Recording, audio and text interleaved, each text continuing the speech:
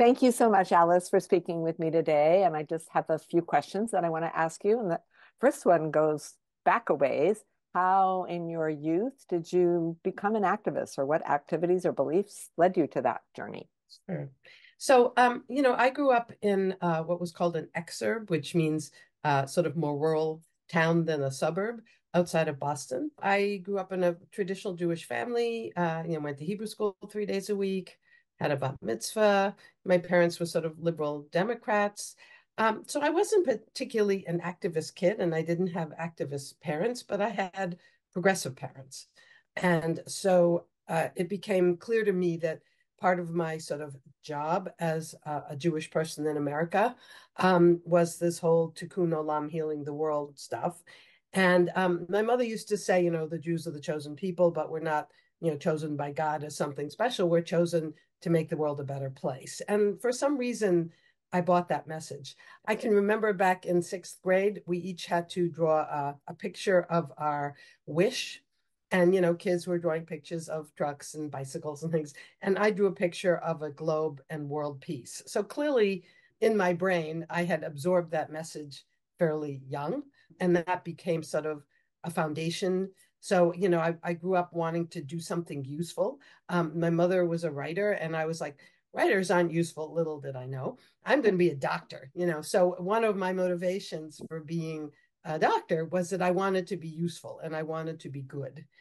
So I was one of these sort of oldest children who was very identified with adults, wanted to be a good person, wanted to contribute to the world. And that's just kind of how I was made up. So I had that trajectory. I wrote a paper on schizophrenia in ninth grade biology. I still remember it. I majored in psychology in college. I was just very laser focused on this going to medical school business. I actually wanted to be a psychiatrist until I got to medical school right at a time when there were a lot of very Freudian sexist psychiatrists. And I was like, no, no, no, I cannot do that. Although now I know I could have done that. But they hit me at a point where I was discovering feminism and women's support groups and doing all that kind of stuff. So it was like the wrong specialty for me. So part of my decision to go into obstetrics and gynecology was that it seemed to me that was, I was in medical school when women weren't going to medical school. So that was a time when I looked around and said, what specialty would be really important for a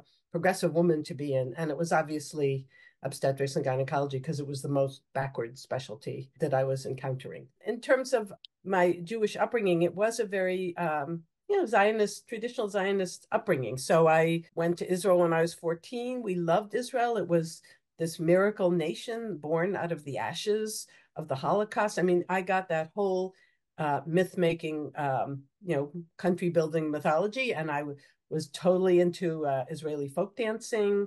And so it took me a long time to examine what are the underlying beliefs and to question them. So that's a sort of more of a what happened when I grew up story. And In college, I was in college during the Vietnam War. So I'm part of a generation of people that feels like, hey, helped stop a war. We have power. So that was like a big wake up call for me in terms of like, oh, I'm just not a little person in the world, going to college and going to med school and da da da da da. I can actually be part of a larger movement.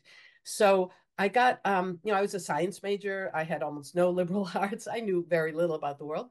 So as I was finishing college and in medical school, I really took it upon myself to start educating myself about the world and learning about colonialism and imperialism and racism and all the things that really make the world how it is.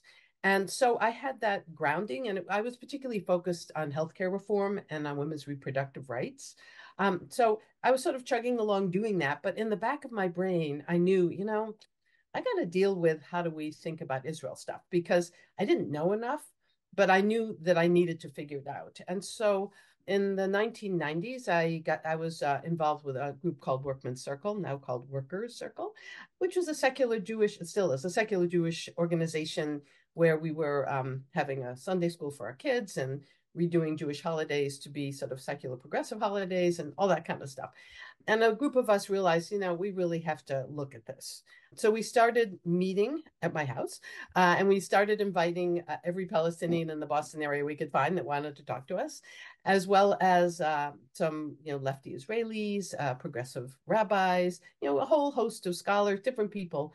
And we got a very rapid education. And then what happened was we thought, wow, we need to share this with our community. If people knew that the mythology that we had been fed actually didn't tell the whole story, in fact, it told very little of the story, and that there were these people called Palestinians, which I had never heard of in my life. We need to share this. So we started doing events, and then we were very quickly blacklisted. So then we were like, how can we get around people's fear and prejudice and, circling the wagons, which is what happens when you talk about Israel. So a group of us realized we were all doctors. And so we organized a medical project. And so starting in 2003, we started organizing annual medical and human rights project visits to Israel and Palestine. And that was like a huge education for me. And I've been going annually except for COVID, either in that delegation or in other delegations, doing medical work and exploring health and human rights stuff. So it's not like something happened and then I was done. I'm constantly being re-educated and further educated. And I was last in the region in Israel and the West Bank and Gaza in August of last year. So, I had a very upfront, close look at what was happening, and then everything else unfolded, obviously. I've gotten very involved with a group called We Are Not Numbers, which is a group that mentors young Gazan writers, 18 to 30 years old, to be better writers in English and to be able to tell their stories. And so what that's meant for me is that I have this constant input of what life is like in Gaza from people who are living there. And that's also sort of a monumentally important education for me, as well as what I can contribute for them. I mean, people have trouble understanding a massive catastrophe, but they can understand one person who's lost their father, who's eating grass, who's living in a tent, who's starving. I mean, that's like a real hit. You can wrap your brain around that. Given all of this, what gives you hope and courage and guides you right now? My hope varies, I must say. To be very, I always describe myself as a pessimistic optimist. My hope when it comes to the issues around Israel-Palestine are, first of all, an understanding that things just can't go on the way they are. This is inherently an unstable situation. And that's what we've seen, with this recent Hamas attack in Israel. People who are oppressed will resist. That's how it works. And until they're not oppressed, they're going to continue to resist. So for me, it's very clear that this is an unstable situation, that Israel isn't safe, that Palestinians aren't safe, that we have to get to a place that addresses the root causes of this conflict. The other thing that gives me hope is that I know so many Palestinians who are doing incredible work, who are decent, caring, welcoming people. So there's a tremendous reserve of people there who actually could make things better if they, had the soldier's boot off their neck kind of thing, both in Gaza and the West Bank and East Jerusalem and Israel. There is a reservoir of people who are the kind of people you'd want to work with to make something better. I don't have a lot of hope for the Israeli government or the Israeli institutions changing themselves because countries do not give up power voluntarily, and they do not examine their own prejudices voluntarily. And people sit in their own trauma and hold on to that in a very tribal way. And that's how lots of people function. So I do think that there is a greater international understanding of what the issues are. I can only hope that the international community will be able to pressure Israel to change its ways. Unfortunately, our government is the major military funder and political cover, but there are huge cracks going on even in the United States. And one of the things that gives me tremendous hope is that if you look at younger generations, both of Jews and non-Jews, there's a much greater sympathy for Palestinians and a lot of questioning about the Israeli narrative, which, right now Israel is functioning as an apartheid state. And we can't allow that to continue to happen, just like we couldn't allow South Africa to continue to happen. And like we need to address the issues of civil rights and human rights in our own country. So, I take a lot of hope in the youth because I think the grownups have screwed up a lot of things now, but partly because of social media and the broadening of understanding, just people really questioning what their elders are telling them. I think it's a very exciting time, but it's a very dangerous time. And if we look at other issues, militarism, Ukraine, global warming, the lack of universal health care in the United States, I mean, there are huge issues that need to be addressed. And given the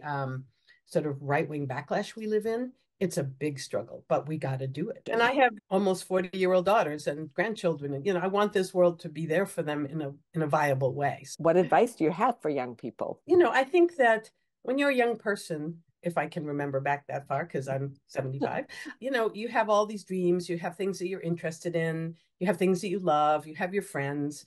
And it's very important to think about, so what kind of life do you want to live? And how do you want to either contribute to the world or not contribute to the world? And I think that young people need to think about, okay, what do I have passion about? So if it's, fighting global warming or whatever, then you need to think about, okay, how can I work that into my life? Do I study it in college? Do I join a community group that works on these issues? Do I just educate myself and my community? As an individual, you have power, but you have greater power in community. So for young people, I think it's important to take these questions very seriously, because your choices will actually determine what kind of world we live in. You can decide, that you're very interested in XYZ, then you've got to pursue it and you've got to study it and you've got to work towards it. And so I think taking those kind of decisions seriously and not sort of thinking, well, it's somebody else's job, or, I can't possibly change that or whatever, that you can change things and that you can find community to work together to make a difference. I mean, look at the role of youth in alerting the world to the catastrophe of global warming. It is powerful. And youth are the people that are going to have to live in this hotter planet. You have the power of urgency, because it's the planet that you're going to be living your whole life in. So I think youth has a particular voice, and that you make life choices like, my life choice to get through medical school, become a doctor, was motivated by wanting to help people and wanting to have healthcare for people. And when I went into OBGYN, wanting to have women educated and making choices and autonomy and defending their reproductive rights. So, a childhood dream of being a good person and making a difference was translated into the work that I chose to do.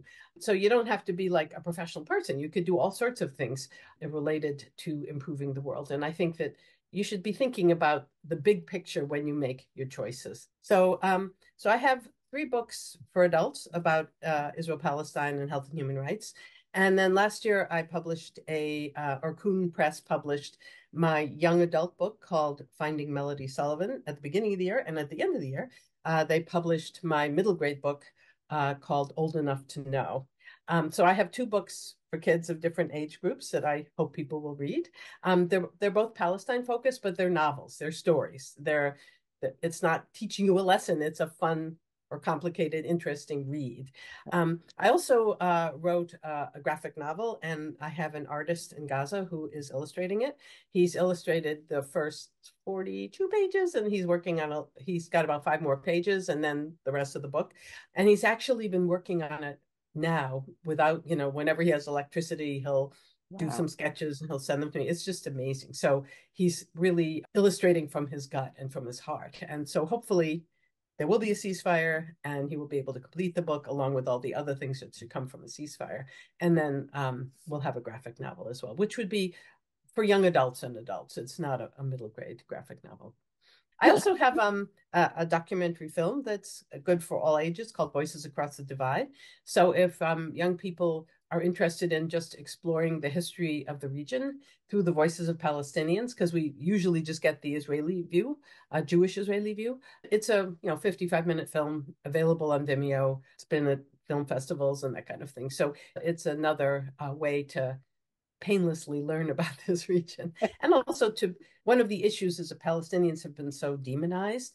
And so hearing people, if you hear like, well, in 1948, 750,000 people were dispossessed, that kind of like blank over your face. But if you hear one guy's talking about when he was a kid and what it was like to to have 1948 happen in the middle of his life.